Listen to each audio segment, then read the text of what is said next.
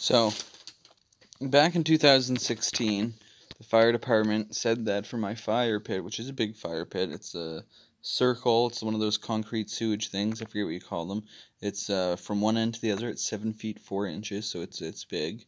And I thought the size would be a concern, so I had the fire department come down. They said the only concern was it needs a large mesh cover.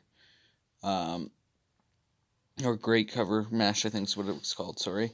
And they gave the size or whatever. And so anyways, come now, I drove down with the cover.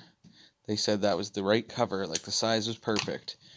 So I went and put it on, and they came down to the fire pit to come approve it, and then they told me it was too big. And it cost me $300 in metal.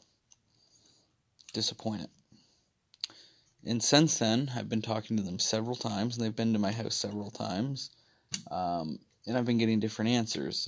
People on the phone I've been talking to, and in the building I've been talking to, they're saying it's supposed to be approved, or that it conforms with the rules. But then whenever someone comes down, it's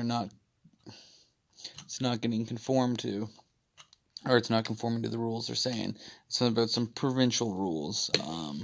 But then I've been told that the fire department has larger say over that than the province does or something. I don't know.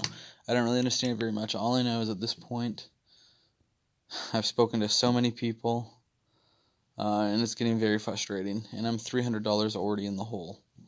And that's a lot of money. So I'm kind of disappointed.